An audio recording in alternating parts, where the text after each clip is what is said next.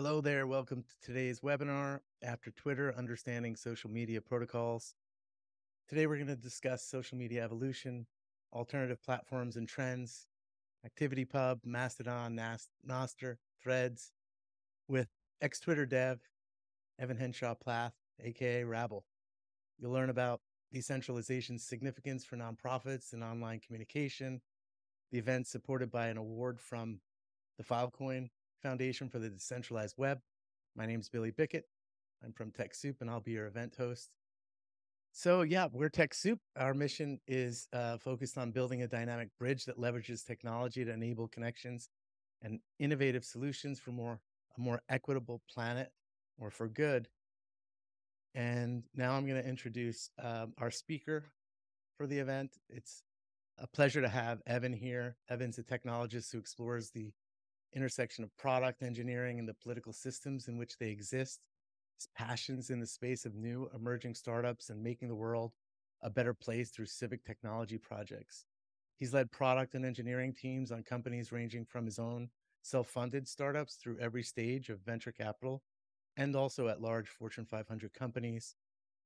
From 04 to 06, 2004, 06, he was the first employee lead developer and architect Odio's Ruby on Rails web app platform, a breakthrough in lowering the barriers of entry to programming.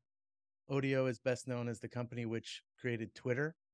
As such, Evan is well placed to tell the story of how, through learning from failures, pivoting to open innovation and experimentation, Twitter came to be. In 2007, Evan became the lead web developer and hacker at Yahoo Brickhouse, where he was the architect of Fire Eagle, first Ruby on Rails application to be launched at Yahoo. He funded Qbox in 08, the premier Latin American agile Ruby on Rails consultancy, a creative agency that builds digital products for businesses, and that was acquired in 2012. In the NGO space, Evan helped found and grow the Indie Media Network, an independent and alternative group of media activists and organizations that offers grassroots, non-corporate, non-commercial coverage of important social and political issues. He co-founded his latest venture, Crafted Code, in 2014.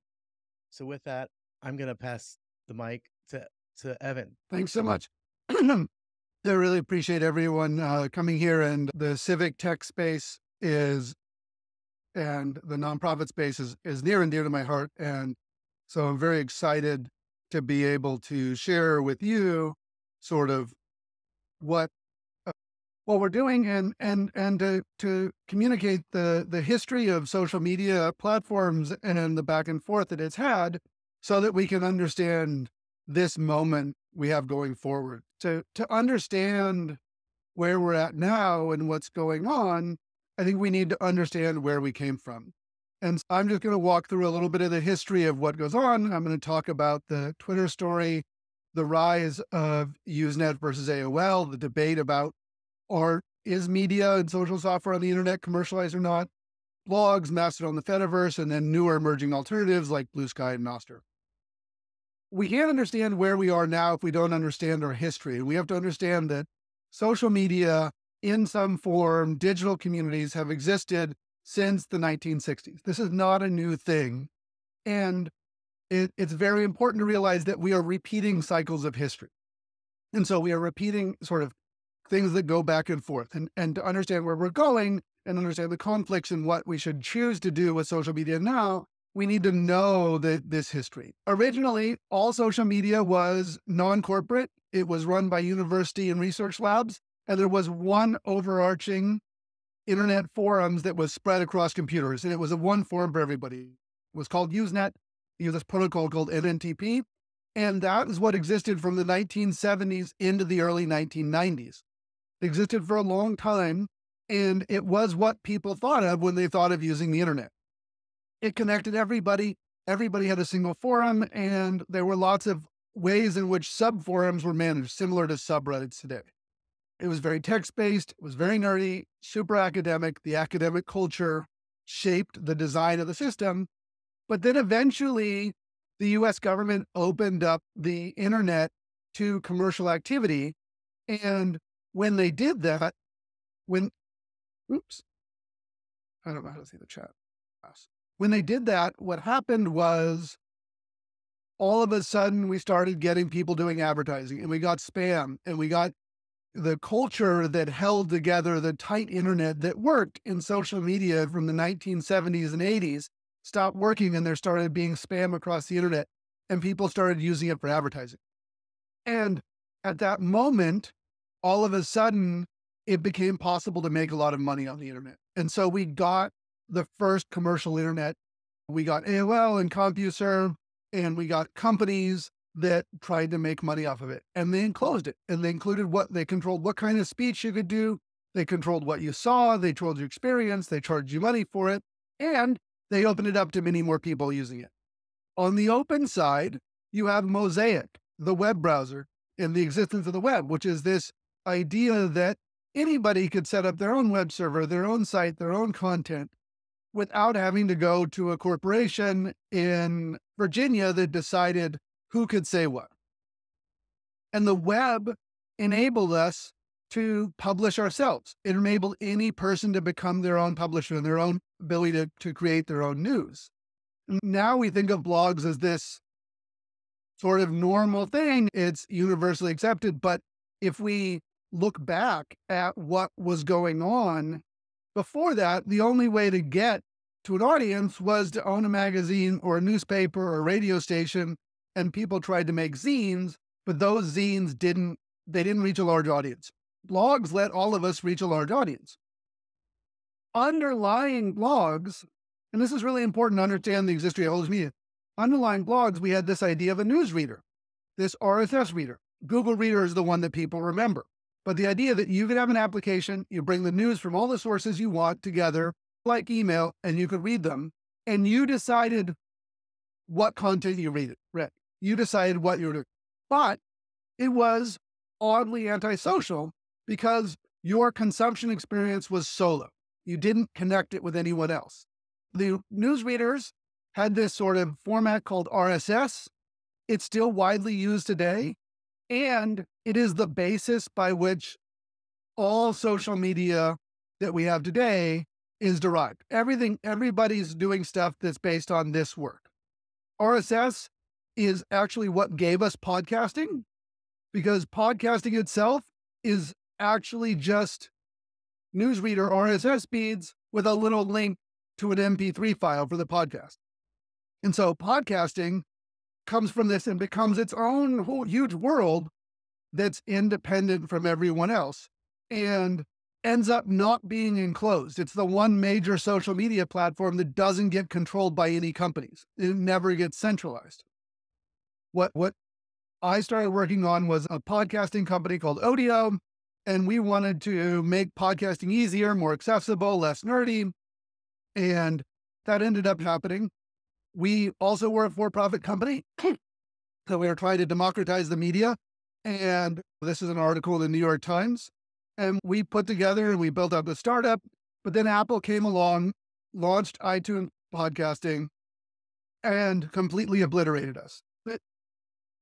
That would be a side note that no one cared about, except for the fact that we went through this process to say, what should we be doing?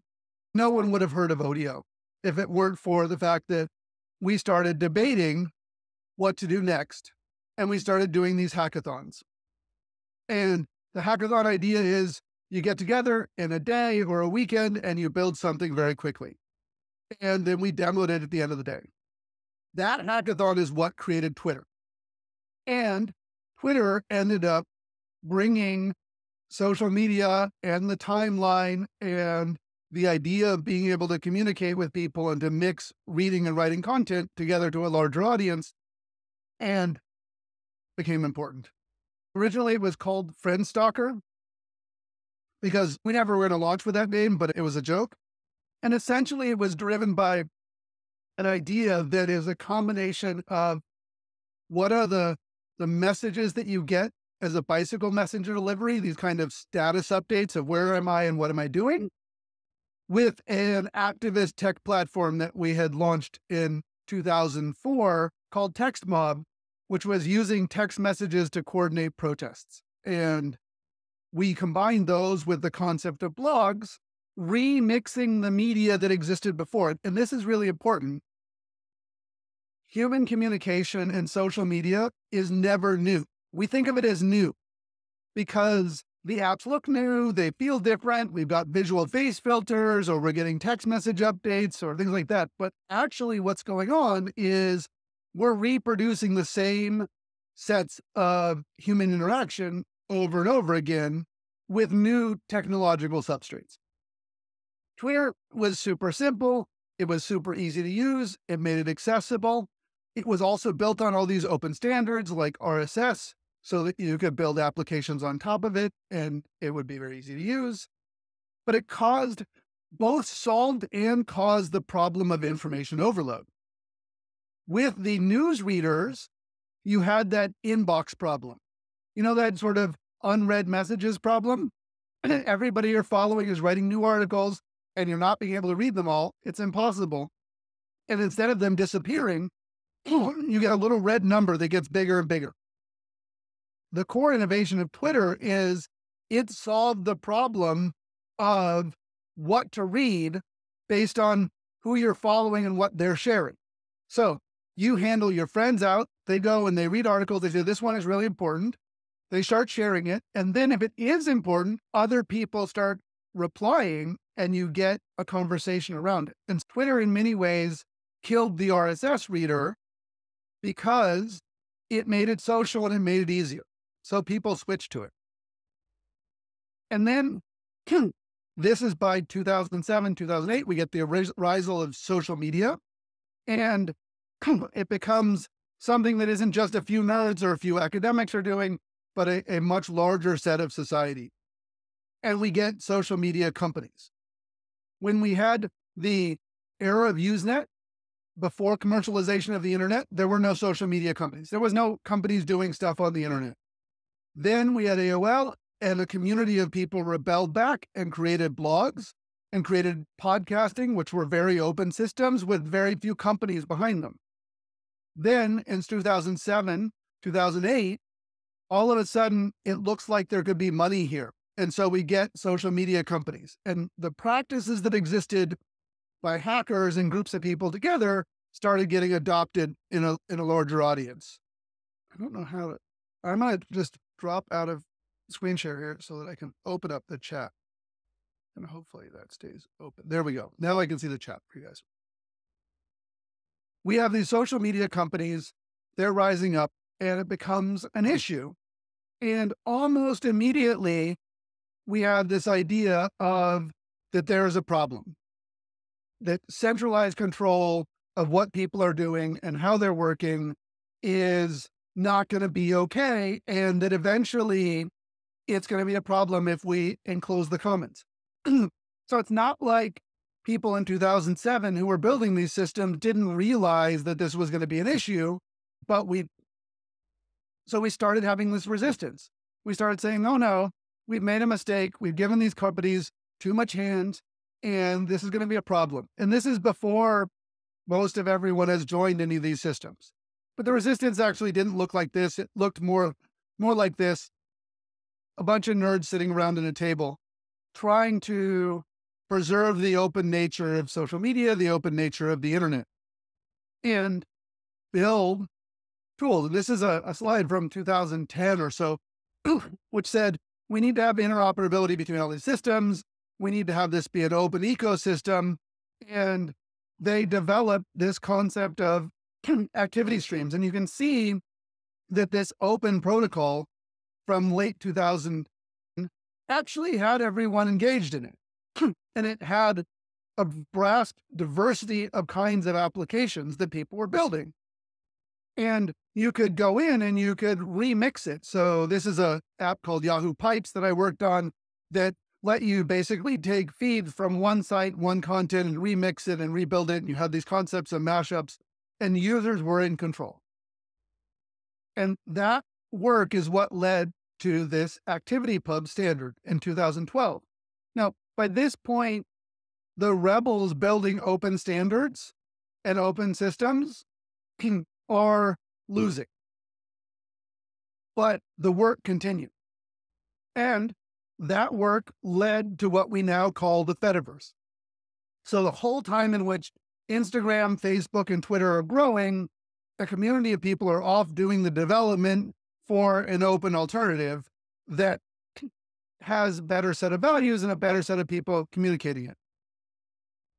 And it's important to realize that there's a direct history from the feeds that existed in Usenet to what existed in RSS to something called Atom to activity pubs to activity streams, activity pubs, and what we have with Fediverse and Mastodon. There's a direct history. And all of the companies doing this work, what they do is they take the open ideas and open standards and they make them usable and accessible to a mass audience. And that is a trade-off that lots of people felt very comfortable doing. And so we have, starting in 2017, this thing called Mastodon, which takes this protocol called ActivityPub and makes it super easy. It makes it look like Twitter. And then why does Mastodon exist? Mastodon and the Fediverse exist because initially Twitter and Facebook and Instagram and all these other platforms were very open. Initially, you had this idea that you didn't need permission from the company to participate. And over time, these companies realized that if they controlled their environment and controlled their users, they could sell ads. Mastodon exists.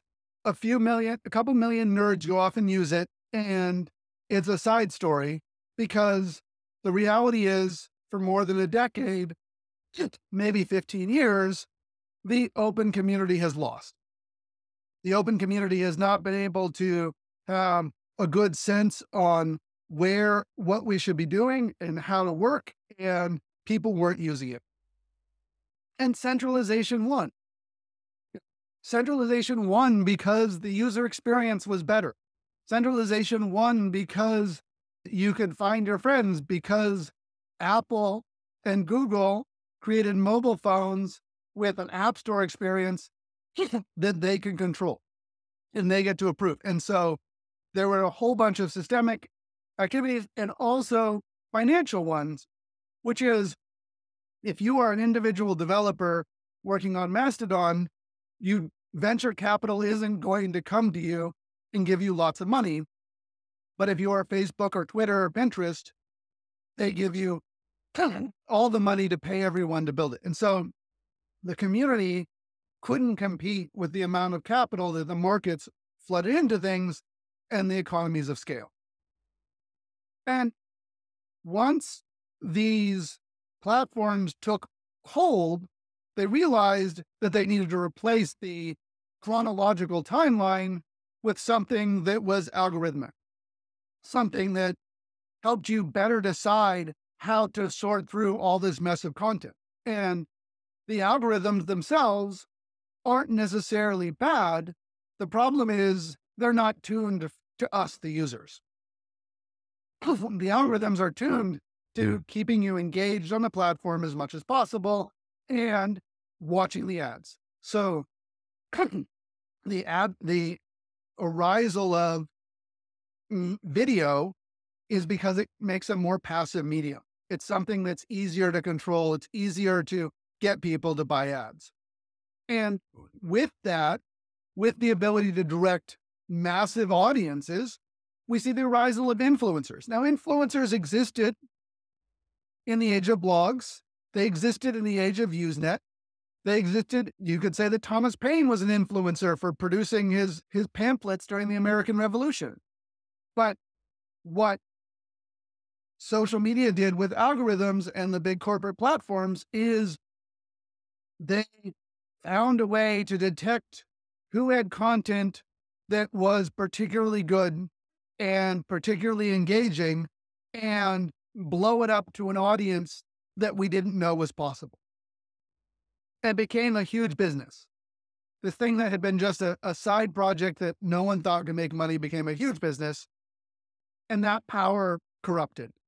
And eventually, the larger set of society saw the problem that the creators of these systems saw from the very beginning, which is it's dangerous to have this done. And that came to a massive head when we saw Elon Musk buy Twitter and start destroying it. all that backstory and history is a way of, I can't see. Sorry. I want to see the chat and I cannot. That whole history is to show that there's this running conflict between the idea that our social spaces, our digital social spaces that we're creating, is it going to be a protocol? Is it going to work like email and the web and RSS, ActivityPub, or is it going to be a platform that's provided by a single company? And the platforms by single companies for a long time became dominant. And they became the thing that we know of and we think of as social media. But that is not necessarily the case. And a few years ago, Mike Masnick, a journalist, wrote a very influential essay called Protocols versus Platforms, in which he advocated returning social media to being protocol-based and removing it from the control of these corporations. The thing with protocols is once you say, oh, we should have a protocol, and then you want to make them, everybody thinks that they can make their own. And so this is an incomplete list of decentralized social media protocols. Every one of these is distinct. And every one of these was created by someone who thought they were going to solve the problem of engaging in the world. And when you look from the perspective of a nonprofit person who is in a technologist or in communications, you look at all of these and there's 10,000 choices, but most of them you don't want to choose because really you want to follow where your community is and what the community of users are. And I want to give some overview of all these protocols and the space that we're looking at today so that you're having a better chance of understanding sort of a roadmap of what it all means. First off, there's a whole set of protocols which are called self-certifying. Self-certifying means that your account, your user, your data is driven by a set of cryptographic keys and not by an account and a username on a database on a central server.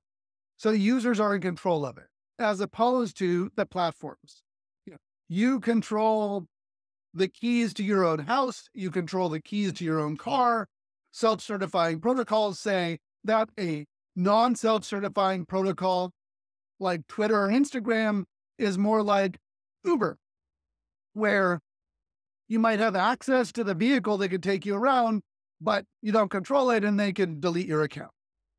A whole set of these protocols are driven around the idea of having servers. And so that means that they're not fully peer-to-peer. Your content exists on these servers. And some of the ones that you've probably heard of are Mastodon or Blue Sky.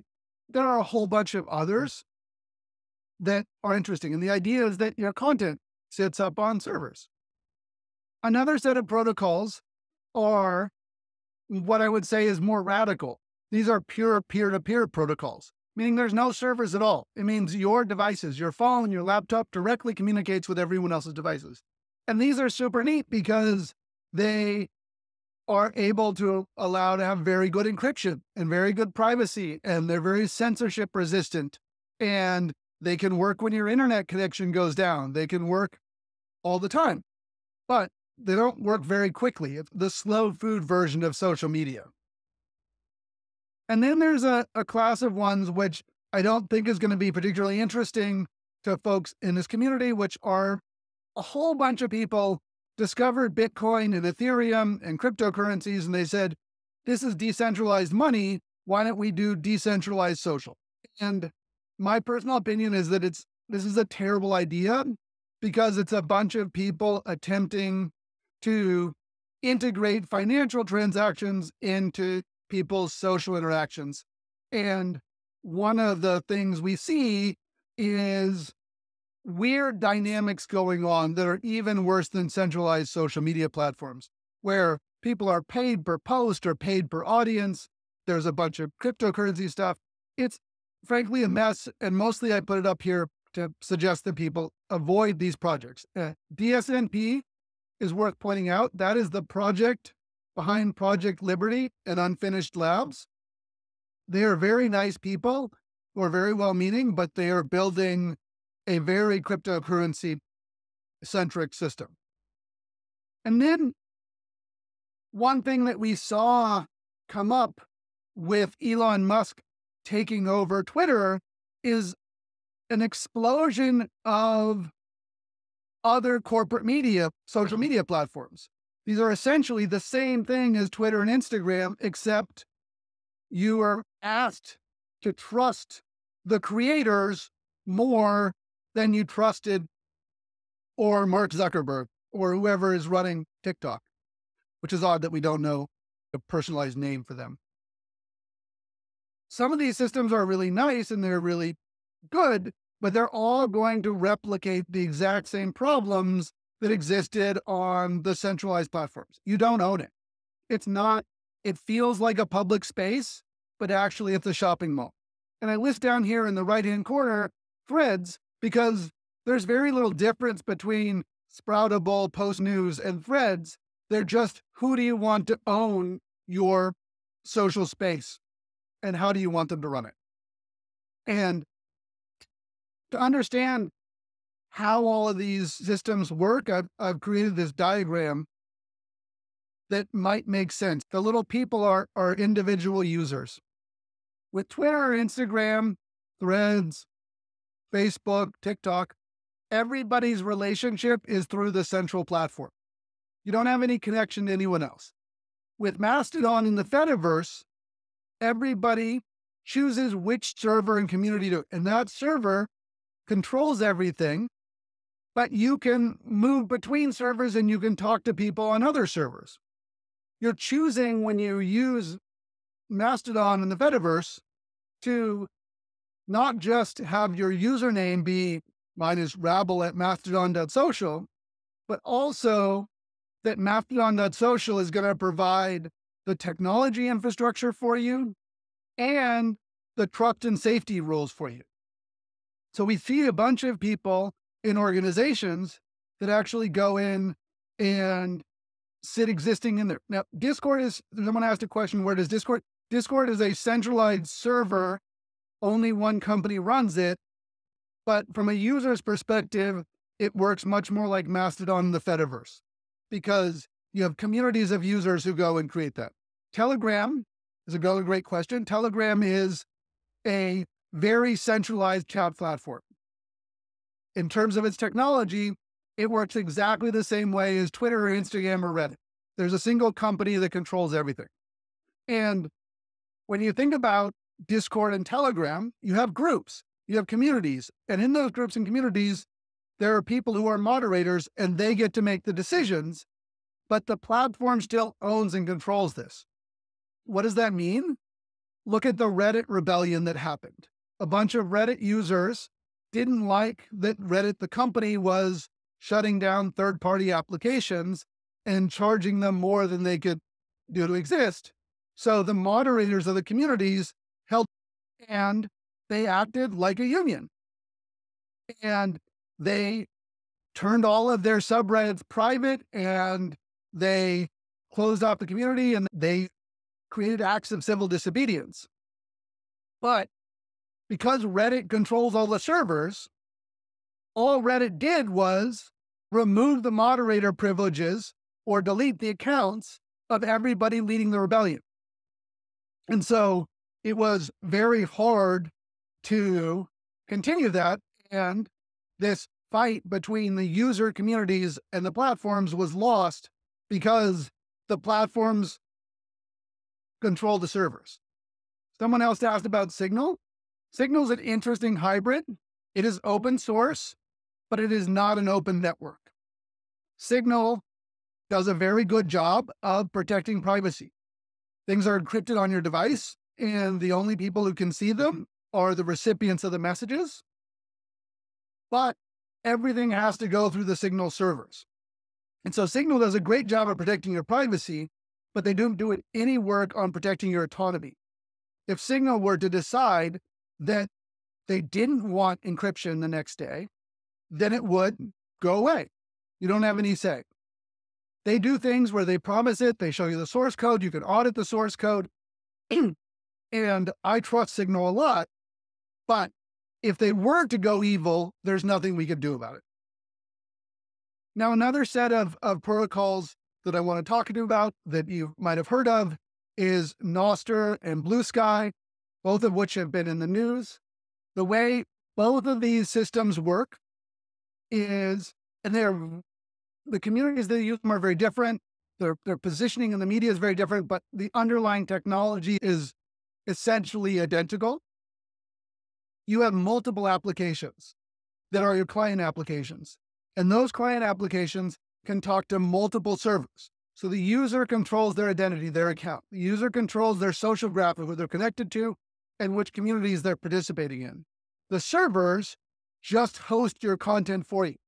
So the servers don't have the power of Mastodon, where there's many different fiefdoms, or the corporate platforms where everything is centralized under a single corporation. And I think that the Nostr Blue Sky model is the model we want to go to if we're building a commons.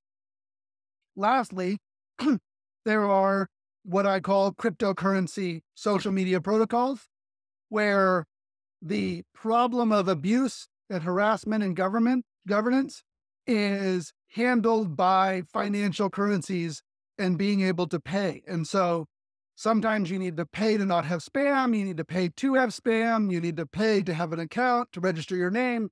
I think it's a terrible idea to intermix them, and would recommend everybody stay away from the social media protocols that are using blockchain directly, because it's just bad. So why protocols? I think I've talked about this some. Platforms are like shopping malls. When you go into a shopping mall, it feels like a public space, but you have no free speech rights. If you start organizing a protest in a shopping mall, the mall cop will show up and pepper spray you and drag you out of the mall, or politely ask you to leave, depending on where you are. You can't then go and say, what about my First Amendment rights? What about my free speech rights? Because it's not actually public space. It's a space provided by a corporation for the corporation's needs. What open protocols give us is a commons, which is a shared public space under shared governance. And that commons, I think, is the thing that most aligns with what all of us do in the nonprofit space, which is creating a civil society where communities of people can come together and solve their own problems and make their own rules. This gets back to Eleanor Ostrom's stuff, where she states that we have an alternative to the state owning and controlling everything, or corporations owning and controlling things. We have community ownership, which doesn't mean a free-for-all, but it means that people can do local regulation and enforcement of that without central higher authority, either corporations or the state. And what we're building in all of these social media protocols are a network of commons that we can then use to communicate and organize. When we think about the social media protocols and the commons, what is a commons? A commons has clear defined group boundaries, rules that make sense for local conditions, the ability to enforce those rules, the ability to make rules and understand who the rules are, a system of being able to hold people accountable, prosecute people for violating the rules, and build up self-governance and the ability to exist in the larger society. I think a lot of you are probably familiar with their work. Given all that and where we come from, what are the alternatives?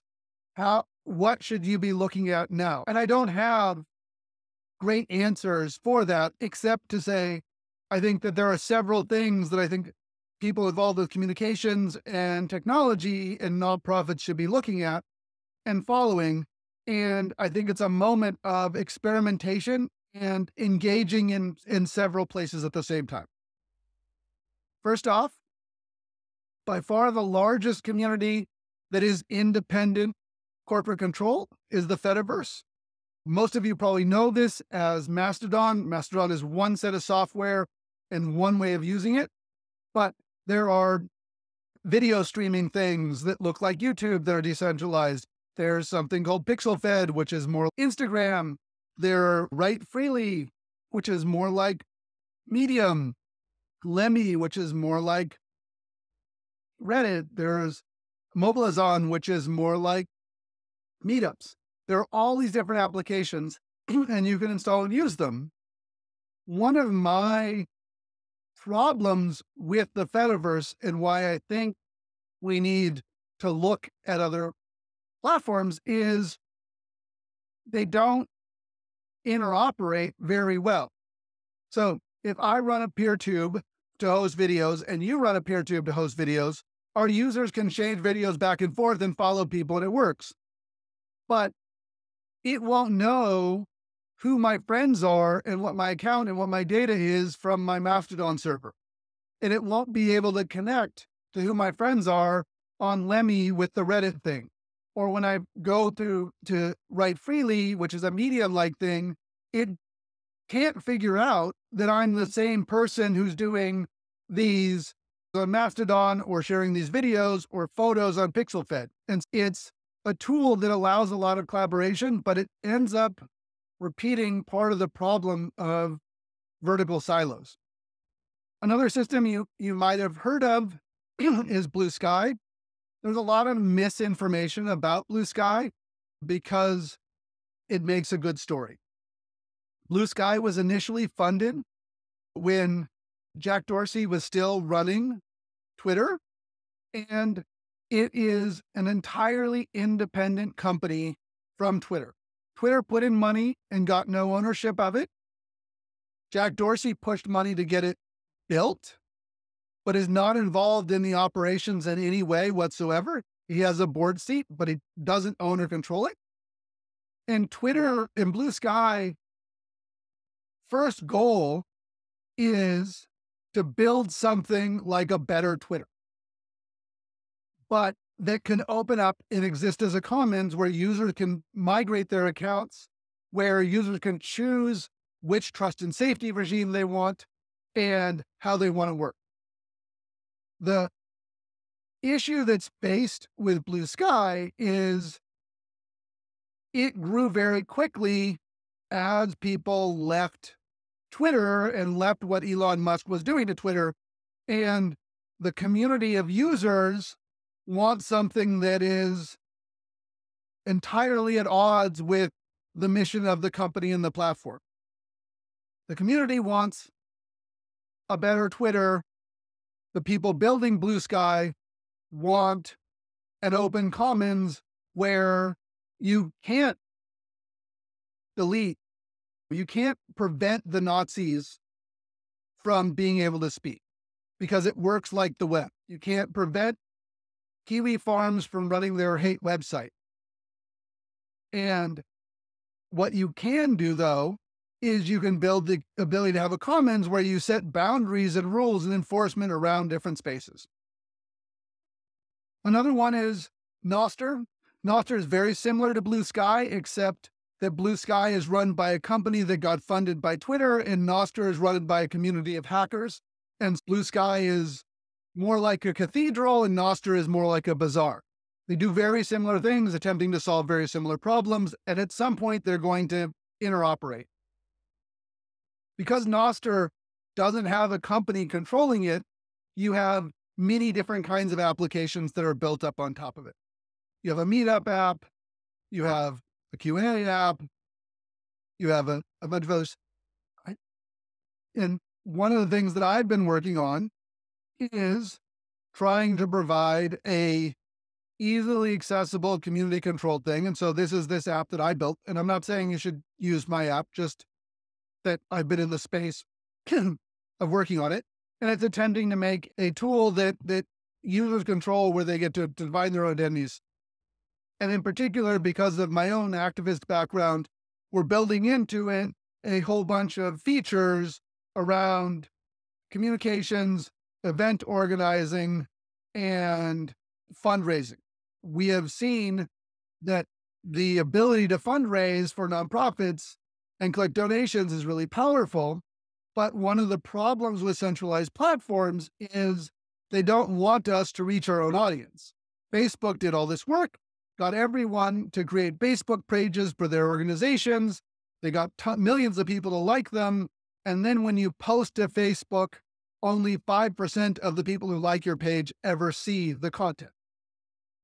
And so what we're trying to do is build a platform for organizing where the connection between individuals and the organization they're connected to is direct and not mediated through a platform. And if you want to do fundraising, if you want to do calls to action, engagements, everything else, it is a connection that is as valuable as having someone's email address or phone number, but as rich as the social media applications.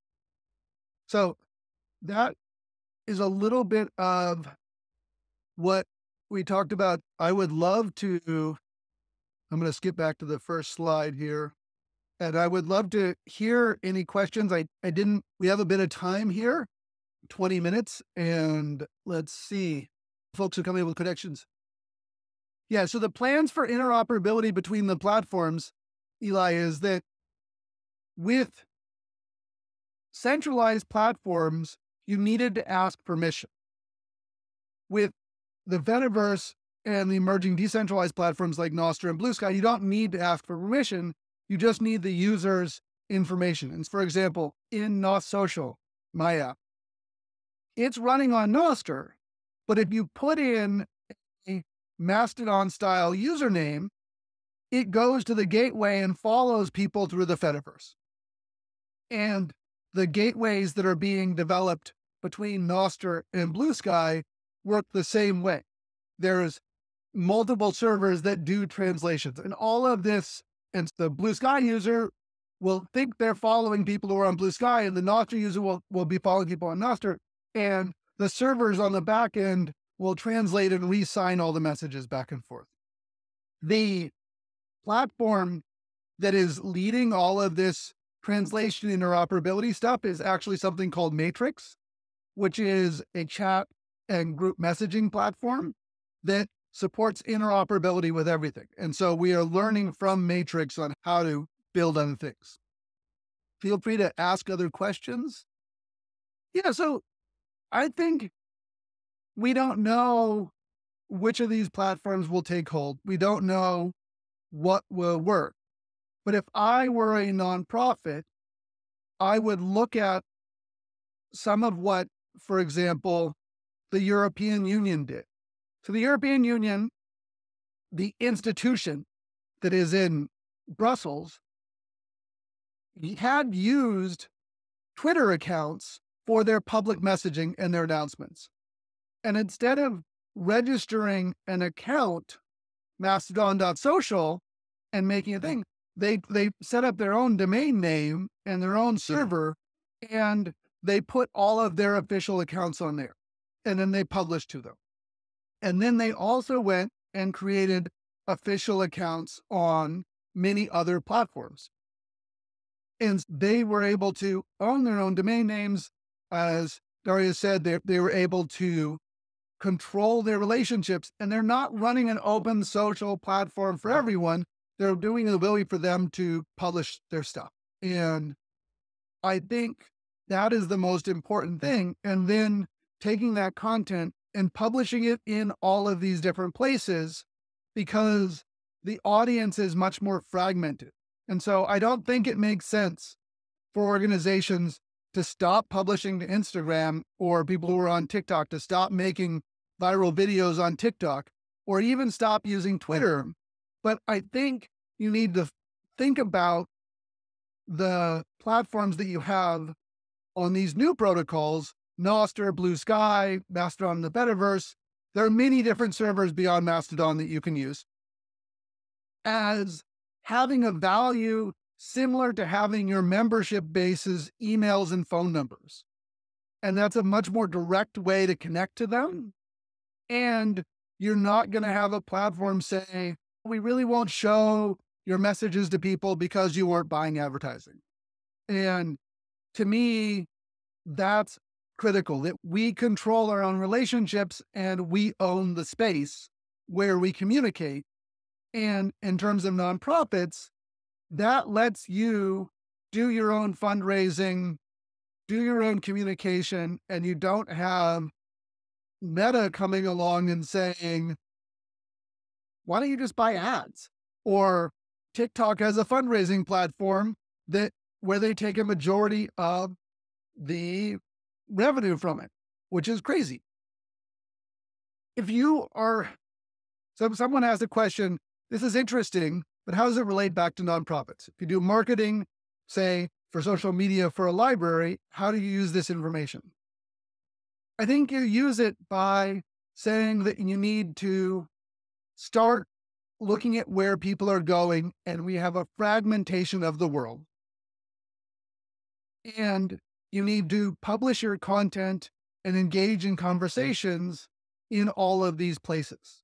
And maybe there's a server that many libraries are sharing. You could set up an account there on your website. You could talk about that. You could set up software that cross posts between all these different things.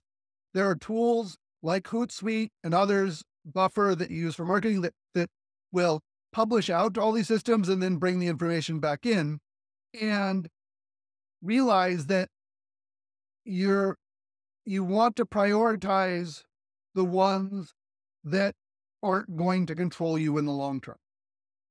And so I think that's the thing you want to do. And I would say someone else asked a question of who controls the host for the nonprofits. There are many services you can pay a reasonable amount per month, and they will do all of the security updates and maintenance and everything else to host these different services. And I would highly recommend that you outsource that to someone to pay for it, but the organization should own its own domain name. It's really important that you be able to own your own means of communication, because if you don't, then all of a sudden we could have a thing happen like what Elon Musk did when he took over Twitter. I'm happy to take more questions. If there aren't any, then I'm gonna wrap it up. But I think the biggest takeaway is that at the moment, the Fediverse and Mastodon as one piece of software in it is the first place you should go. And you should do it not in exclusion of the corporate platforms, but in addition to them, and publicize that to your base and your audience. That's where you're publishing. And I think it's important to have accounts on Blue Sky and Nostr and other things like that as a way of experimenting going forward, with the realization that that's not the audience. One last part that I think people might not have heard is when Meta launched their new Threads product, which got 150 million users signing up for it within a week, they promised that they would interoperate with Mastodon in the Fediverse. And that's a huge thing, because it takes what was the closed platform of Facebook for so long and says that the open version may end up winning. And if they really do support it, it means that the Fediverse goes from a project of a few million people actively using it every day to hundreds of millions of people actively using it. And that's very powerful. Now, Billy asked, how do you engage with me and my work? You can follow us on social media. If you go to NOS, you can sign up for our beta of the app. It's only on iOS at the moment. But there's also access to the rest of our posts on social media, and we have a mailing list. And the last thing is that there are a whole series of events and conferences and things that are going on in this space, and people experimenting. Every summer, the Internet Archive organizes the Decentralized Web Camp, which brings all the people in the space together. It's a really fantastic event. And they offer discount or free tickets for people who volunteer. And there are meetings and meetups for people doing the Fediverse all the time, all over the world. And I highly recommend that you research more and engage with this. I want to thank everybody for sitting here listening to me. I hope that the history and context of this was useful.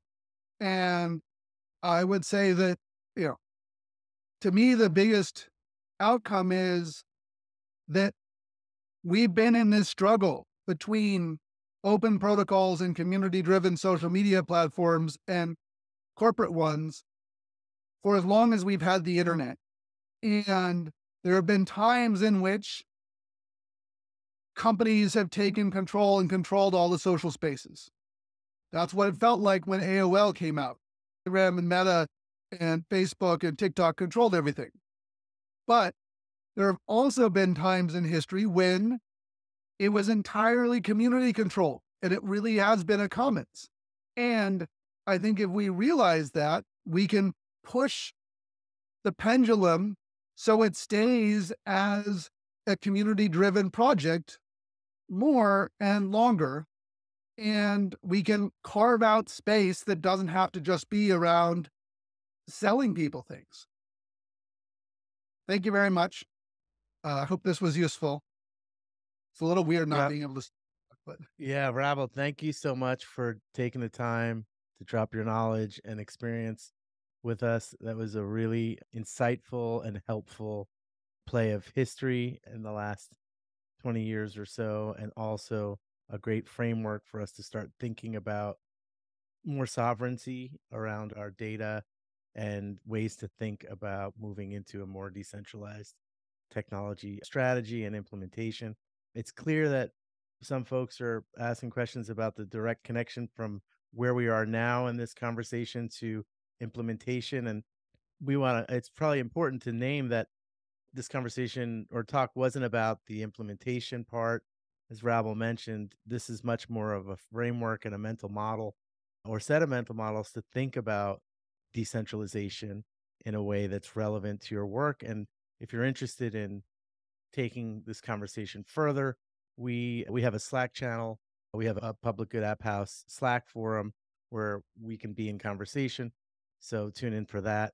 But for now, please, anyone who enjoyed the fun ride tonight, please give some reactions of celebration and love to Rabble. Thank you for joining us, and we hope to have you on again sometime.